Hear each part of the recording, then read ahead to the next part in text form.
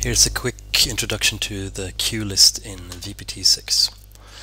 The cuelist allows you to make transitions between presets and also build more complex sequences. It's using some very basic tools which you can combine in different ways. So you have the cut command, which goes directly to a preset, and it's capital C, and it's always space between the different parameters n. So I want to cut to preset 4, for instance. So I switch to play mode to actually execute the cuelist. I just click on the item I want to try out, and it basically just jumps to the preset I chose. So let's just try another one just to make sure it works. Since I'm in the play mode, when I hit enter, it actually is executed immediately. So it might be smart to stay in edit mode. If I want to do fade between two presets, I use capital F space from preset to preset and fade time. I switch to play mode, I click on it, and you get a fade.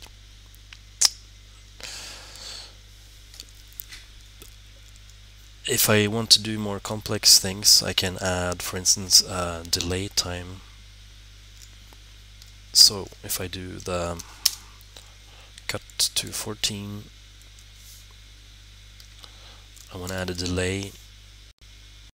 Oops, I'm in the play mode. I want to add a delay of 3 seconds. Then I want to cut to 15.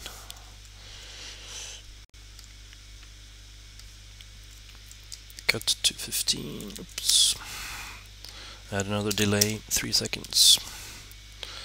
And what you would expect then is that it would cut to 14. But since I haven't told it to actually continue to the next element, I need to specify that. And the way you do that is very simple. You just add a plus, again separated with a space. This tells the cuelist to continue to the next element when it has executed it. This is not necessary for the delays, because they automatically assume that you would jump to the next level. So let's see how this works.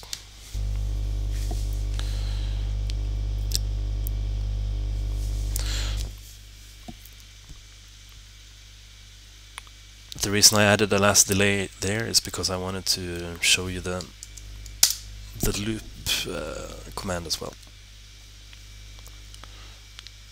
This tells me to loop back to the first element in the cuelist, so this number is not related to preset number. So let's try this.